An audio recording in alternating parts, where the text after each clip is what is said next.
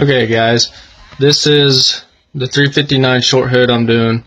Figured I'd do another short video on how I run my intake tubing. What I do is I take a stock intake tube and I cut it right about here and right about here, because if you notice, these bend down a little bit, so you want this straight. Then I take a tiny bit in my handy dandy drill and I drill all the way through this. The wire that I'm using is 47 thousandths music wire, and the drill bit that I use is the exact size of it, so it will slide through. This is a two-part deal,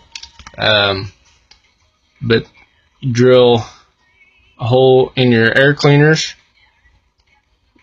put a 90-degree bend on it, and what I had to do on this truck was put a slight arc right through here on each side to get it to come out some more. That way it didn't pull back as hard on the motor. But it's pretty simple, pretty easy. That's why I do it this way. But yeah, that's how I do it.